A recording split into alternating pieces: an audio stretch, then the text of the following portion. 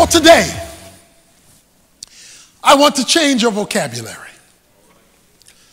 I want to walk you away from a thing called luck. And I'm going to give you a new word. For some, perhaps it's a new word, but it's the right word. The word I want to talk to you about from the life of Joseph is a word pronounced providence. You've heard it, Providence, Rhode Island. They came up with the word Providence for Rhode Island off of this word. Providence is a subset of another word. So let me give you the first word because providence comes underneath it. The second most important thing you need to know in your Christian experience, the first thing you need to know in your Christian experience is the gospel. You need to know how to come to faith in Jesus Christ for your eternal destiny, for your salvation. That's the most important thing to know. But the second thing you need to know is about God's sovereignty. Sovereignty. 1 Timothy chapter 6, verse 15 says that God is sovereign. That is, he is the absolute ruler, controller, and sustainer of his creation. That's sovereignty. It's the ultimate ruler, the person who has the last say so. And here it is, nothing sits outside of God's sovereignty. There are no events over which he does not rule. There are no things. If it is created, he runs it. That's sovereignty, the ultimate ruler over all of his creation. Underneath sovereignty is a word that couples with it, and that's the word providence. Providence is the way God arranges things to achieve his sovereign purposes. Sovereignty is his rulership. Providence is how he hooks things up, integrates things, connects things, detaches things, arranges things in order to wind up at the sovereign goal to which he is moving. So providence is the arrangement that facilitates sovereignty. The Bible is clear that our God is sovereign and that he does all things, Ephesians 1 verse 11, after the counsel of his own will. That his purposes can never be thwarted. The scripture is clear that he is ruler over all. He's sovereign. Now here it is. You cannot simultaneously have sovereignty and luck. The two can never coexist. Because luck is random events that occur that shape things. But if you have a sovereign God who controls everything, you can't have random events that shape anything. So you can't have sovereignty and luck. You can't have both. And the way God works out what you and I might call luck is through providence. That is, arranging things so that they come together or disconnect as he so chooses. So I want you to begin to moonwalk from luck and begin to make your way toward providence. We have watched Joseph's life, and it is filled with ups and downs. He's in a coat one day, he's in a pit the next day. He's got a good job one day, he's accused of rape the next day. He's in prison, he's forgotten, he's remembered. I mean, this guy is going through stuff. It looks like one day he's got good luck, the next day he's got bad luck. But look at how Joseph looked at his life in verse 19 and 20. But Joseph said to them, "Do not be afraid, for I am in God's place. As for you, you meant evil against me, but God meant it for good in order to bring about this present result, to preserve many people alive. You know what he just said? God did this on purpose. What looked like an unlucky day and a lucky day was God fulfilling his purpose to bring me to my destiny. If you ever get providence, the subset of sovereignty, and move away from luck, you will begin to view life differently. Sovereignty must be the foundation and his providential working, we'll talk about that, by which you now begin to live and look at the events that shape your life so that you can arrive at your divinely ordained destiny. But if you start with the foundation that God is sovereign and that he providentially arranges things to accomplish his goal, you have laid a foundation through which to look at the complexities of life that comes your way. What you and I and others may look at as random events are actually orchestrated events in the purpose and plan of God. Let's put it another way. This mysterious thing called providence means God is sitting behind the steering wheel of history. And sometimes he's on the main highway, other times he's driving down back alleys. Sometimes it looks like he's going the wrong way on a one-way street. But he's steering the steering wheel of history to arrive at a destination. Now let's get this straight. Sovereignty and his providence, how he hooks things up, is not merely related to the big things that happen. See, we look at the big things and we say, well, either God was in it or God wasn't in it because it affected me greatly. Sovereignty is so complete and providence is so intricate that God includes the details. That's why Matthew 10 says that God knows every hair that's on your head and when it comes out. And he says he knows every sparrow that falls out of a tree. So when we talk about the sovereign providence of God, we're talking about not only that he controls the big things that get our undivided attention, but the little things we don't think twice about. Now, I know you like to think the devil is in the details, but God says I'm in the details. Because sovereignty covers everything, and providence is how he hooks the everything up in order to arrive at his specific purpose. Because God is sovereign, he is never caught by surprise, and he never says, oops, that one got away from me. He doesn't do that. Because if he's controlling the big and the little, that means he's not surprised by anything. What shocks you was long known by him. So here is the word. The word is providence. God arranging things. So let me help you right now about providence. The Bible says in Romans chapter 11, verse 33, God says that his ways are unsearchable. You can't Google his providence.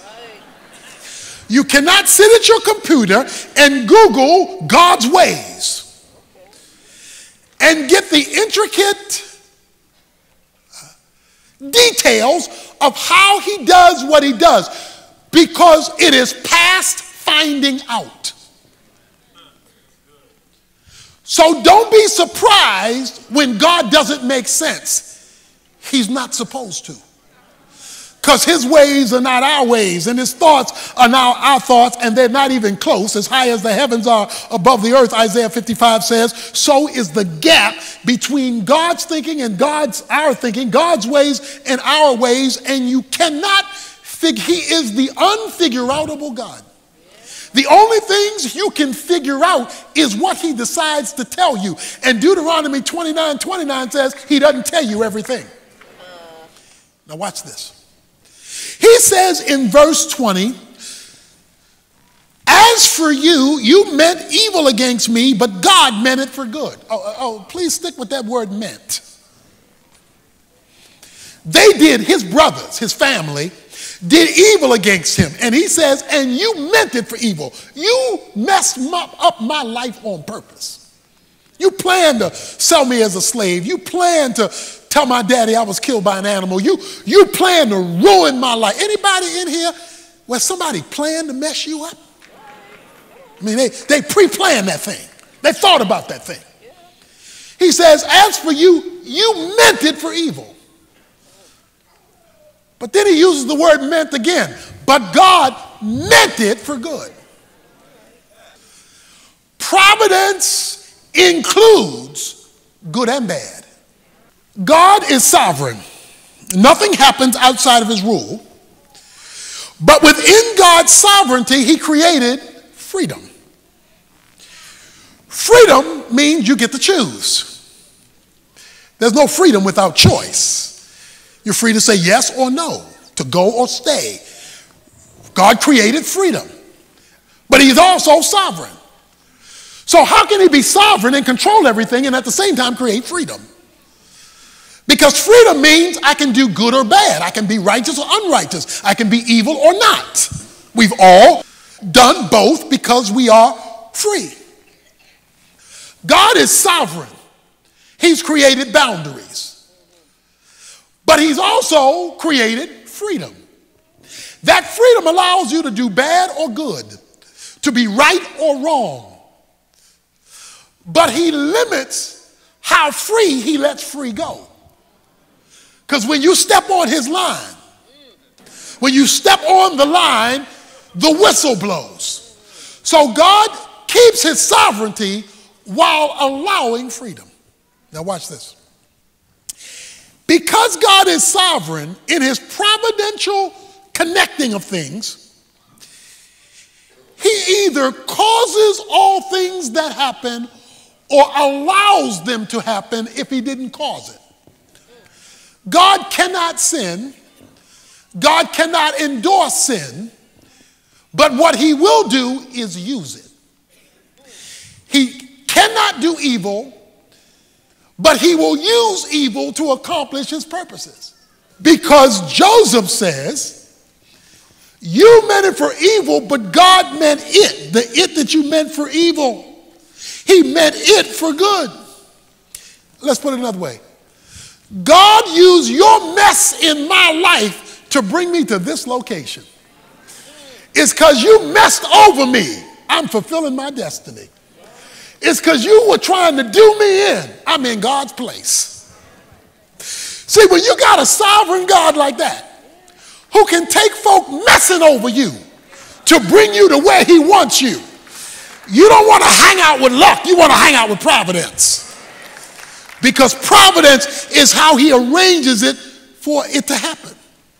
Look, God is so good at his providential work of hooking stuff up and arranging stuff in order to accomplish his sovereign purposes. Luke 22, Jesus told Peter, the devil has asked permission to mess up your life, to sift you like wheat, and permission has been granted. So the devil is not just the devil is God's devil. Because even he only gets to be a good devil by permission.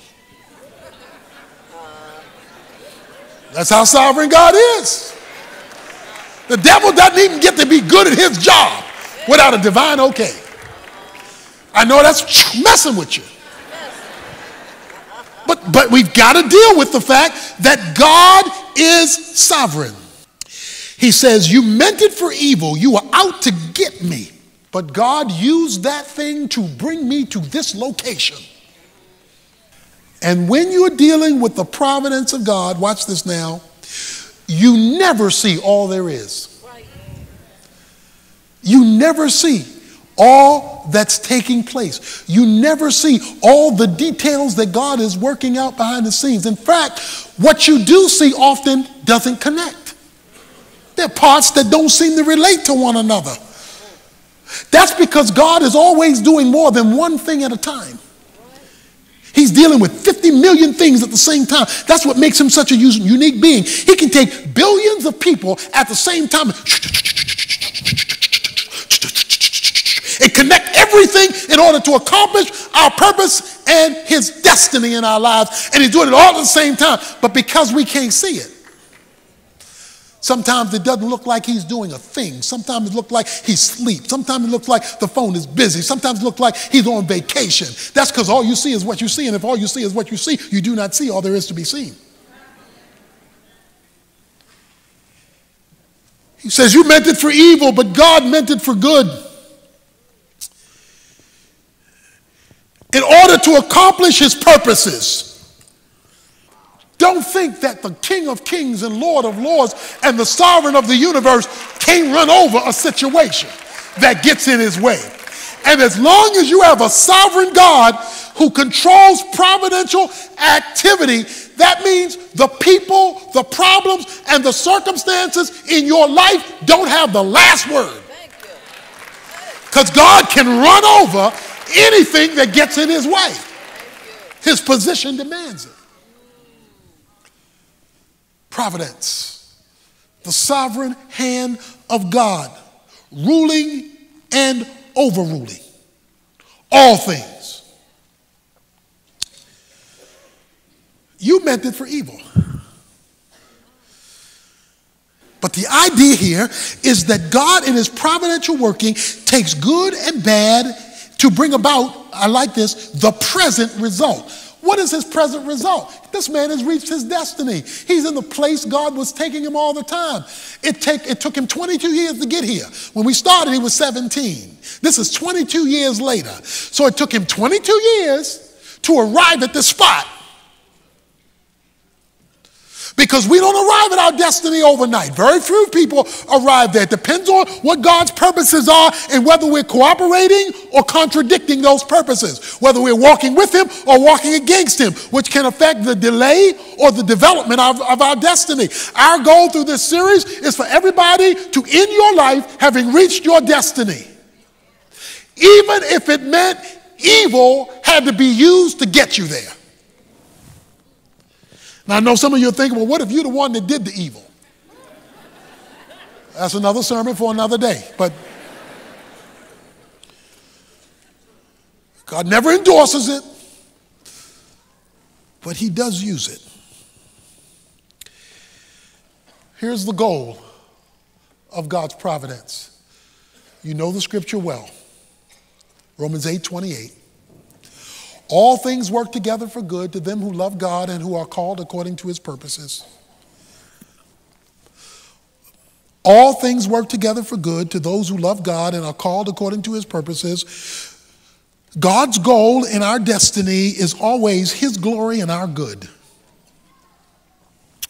God is the master weaver. And things are rarely as they appear.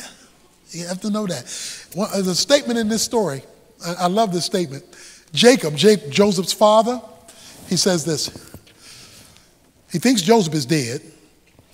Benjamin, his son, is being held hostage by Joseph, for those who've read the story. They're getting ready to lose Simeon. They're hungry because there's a famine in the land. And Jacob did like many of us when everything is going wrong. He threw up his hands and said, all these things are against me. You ever felt like that? Nothing's right. Everything's wrong. And what's broke gets broker. Just everything is just wrong. He says, all these things are against me. Little did he know.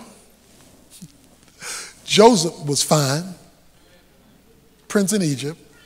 Benjamin was fine, Joseph taking care of him.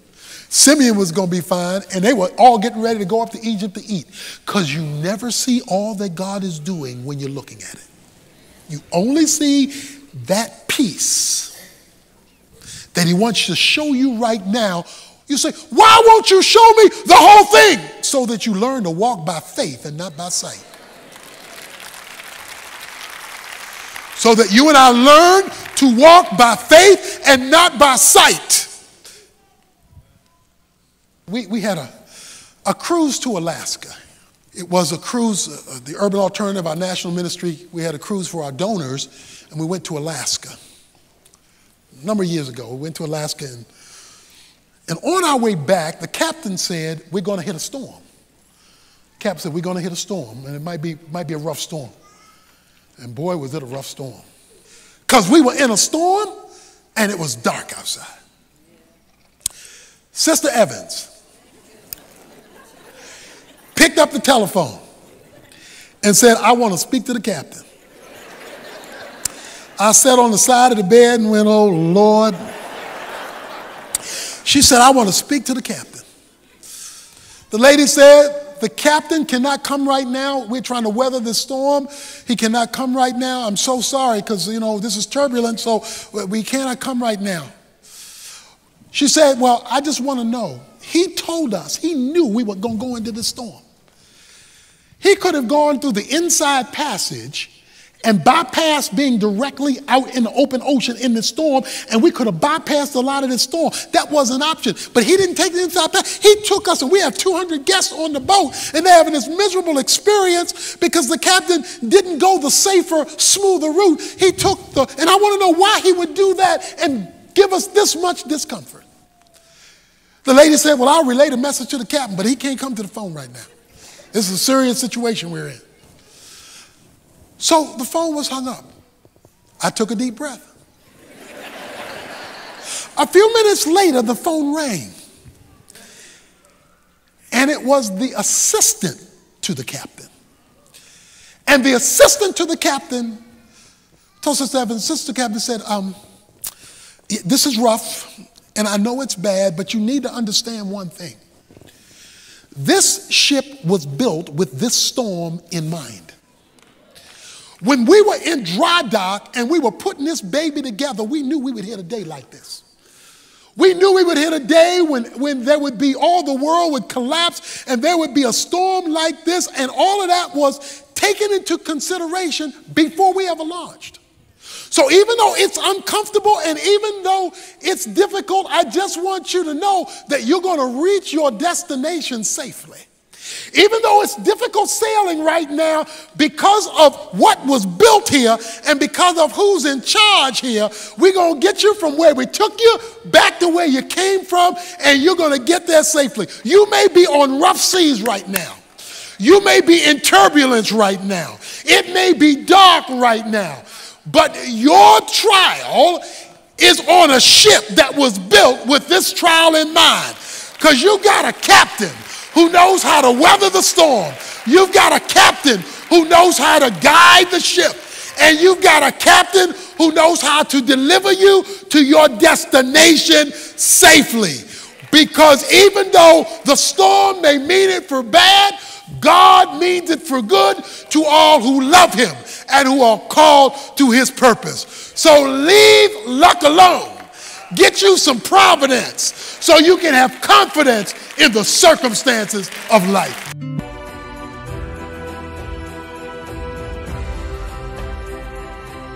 Well, I hope you're enjoying this series on the meaning of Christmas as much as I am. It was exciting just to be reminded myself in preparation about why this holiday is so special, why it's so critical, why it's so misunderstood, and why it needs to be much more deeply appreciated by those of us who celebrate it, by those who do not understand it, so that we can help clarify what this holiday is all about. This is session number 3. We talked about the person of Christmas, that is the unique person, Jesus Christ, the God-man. We've talked about the purpose of Christmas. It really is God becoming man to deal with the problem of sin that needs to be addressed for all humanity. And in fact, if you've missed the first 2 parts, if you've missed the first 2 lessons, you can get this whole series, all 4 parts, simply by contacting us here at the Urban Alternative. We'd be glad to get the whole thing to you so that you can have Christmas in perspective, a biblical perspective based on the Word of God. Talk about perspectives. Today I want to look at some different perspectives of different people who were involved with Christmas. We're big at our house during Christmas on wrapping gifts. I really have never understood gift wrapping because you make it pretty to make it ugly again. I mean, you go in and you're tearing the paper, tearing it all apart, and it just economically challenges me to buy paper and wrap to tear it up. But in addition to the paper that's torn up, we have some other gift wrappings at our house that sit outside. When you walk up to our front door, there are these beautiful, well-wrapped gift boxes as you enter the home. Now, the problem with those gift boxes is that they are empty, okay? There's nothing inside, although it looks pretty. That's a lot of what Christmas is for a lot of folk. It's well-wrapped emptiness. Many people find Christmas to be a depressing time. The loneliness, the loss of a loved one, family breakdown, or families have to be disseminated. And so they do other things to gift it up, even though they may be hollow on the inside. And when you do not understand the true meaning of Christmas, you can make it pretty, but it's hollow inside because its true meaning is missing. When there was the first Christmas, we see a number of people involved in this occasion. Of course, we know Joseph and Mary were involved. Joseph, being a righteous man, did not put his wife to be on display given her pregnancy that he had absolutely nothing to do with, which I'm sure took a lot of faith on his part. Yes. Okay? How can this thing be? Mary asked it, but I'm sure he had some questions too before the angel clarified how exactly this took place. But we're introduced in chapter 2 of Matthew to some other personalities. The first personality whose perspective I want to give you, and we'll come back to this first one again, but it says, after Jesus was born in Bethlehem of Judea in the days of Herod the king, Magi, we call them the wise men from the east, arrived in Jerusalem saying, where is he who has been born King of the Jews? For we saw his star in the east and have come to worship him. Here we have a group of Magi. We don't know how many they were. I know tradition has it as 3, simply because they gave 3 gifts. So that's why you typically see 3. But you could have multiple people bringing the same gift. So we don't know how many they were. But one thing is clear. They came to worship him from a long way away. Their perspective was Jesus was worth the worship, and Jesus was worth the inconvenience to get to worship. These men, when they came to worship Jesus, took an extremely long time to get there to him. Because when they arrived to Jesus, he's a child, not a baby in a manger. So they see his star, not merely a star, his star. You might call it, to use Old Testament terminology, Shekinah glory, a unique divine presence in the sky. That means that they had looked at the prophecies concerning Jesus as being the revelation of God and decided this child was worthy of worship. But by the time they arrived there, he's a child in a house, not a baby in a manger. It says later on in chapter 2, when they reached the house and saw the child. Which means that if they initiated their movement to Jesus when they saw the star of his birth, but didn't arrive till he was a child, and the Greek word there means toddler, that means this could have been a 1 to 2 year journey by horse or caravan, coming from the Oriental East to the Middle East. They aren't flying planes. They aren't traveling at supersonic speed. But they decided that this child was worth this journey. Now, it's hard to get some folk to drive 20 minutes today. They'll go to a party but not have time for a worship service because they don't have the right perspective on Christmas. They will spend a lot of time enjoying the celebrations, maybe a minute or two, reflecting on the real reason for the holiday. Not these wise men, not these men who took this journey, because they decided this child is worth my worship. So the question you have to ask is, does Christmas invoke worship in your life? Or is it just another holiday where Jesus' name is thrown around? These wise men sought him. And because they sought him, after they found him, it says God revealed himself to them. Because chapter 2 says, they were warned by God in a dream not to return to Herod, and the Magi left for their own country another way. Guess what they got because they had a divine focus on Christmas? They got divine guidance. They got a warning and a new direction. People in life need guidance. They need to know how to make decisions, how to move the right way. The Magi, the wise men, found guidance in their worship of Jesus Christ at Christmas. Now, Christmas precedes the new year. The new year is assumed to be new beginnings. It's a time for New Year's resolutions. It's a time when people are planning to how they're going to flow for the next 12 months. So it's a great time to hear from God on divine guidance. But they got divine guidance in their worship, not in the opening their Christmas gifts, not in their parties, not in their celebrations. It was in their worship of Jesus Christ, the Son, where they got guidance from the living and true God.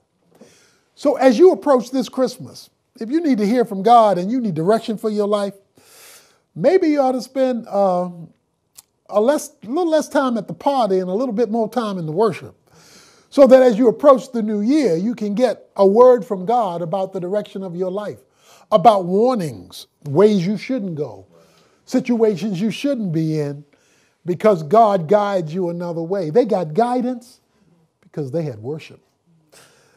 Wise men still seek him during Christmas. Why? Because God is there when Jesus is being glorified and when Jesus is being worshiped. So this first group, the wise men, went through great convenience to get to where Jesus was, and they got to hear from heaven because of it. Now we have another person who shows up, whose perspective is important for Christmas. It says, when Herod the king, chapter 2, verse 3 says, heard this, he was troubled, and all of Jerusalem with him. When Herod, the king, heard this, what exactly did he hear? He heard what the Magi were looking for. Right. Where is the King of the Jews that we might worship him? And when Herod got shook up, it says all of Jerusalem got shook up with him. Why? Because if you make Herod mad, you're in trouble. And Herod was shook up. He was destabilized. What was it about what the Magi was looking for that messed up Herod? It was that the Magi was looking for another king. And Herod was the king. And Herod's perspective is, we don't have room for two kings. I'm the king here. So when you come looking for this other king you're talking about, we have issues. And if I Herod have an issue, y'all over who I'm ruling, y'all have an issue too. Because I'm upset, you better be upset. Because you're in trouble, because I'm in trouble. Because we got these folk looking for another king.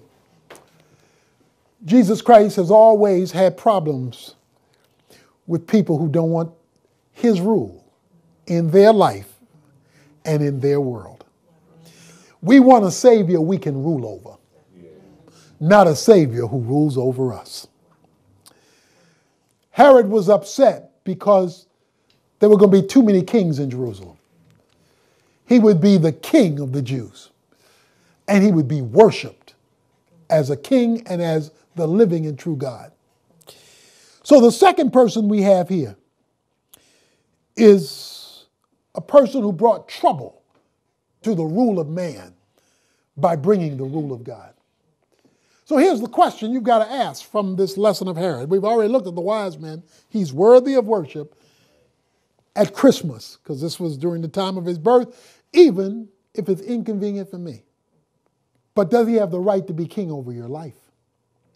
Does he have the right for you to submit your rulership to his authority? Does he have final say-so in your life, or do you want to keep him at bay because you don't want his rule, his decision-making power? And watch this. Are other people negatively affected because you do not allow him lordship? I'd like to suggest to you that a lot of other folk are in trouble because we're in trouble with Jesus being king. When a man says Jesus can't be king over my life, his family may be in trouble. His kids could be in trouble.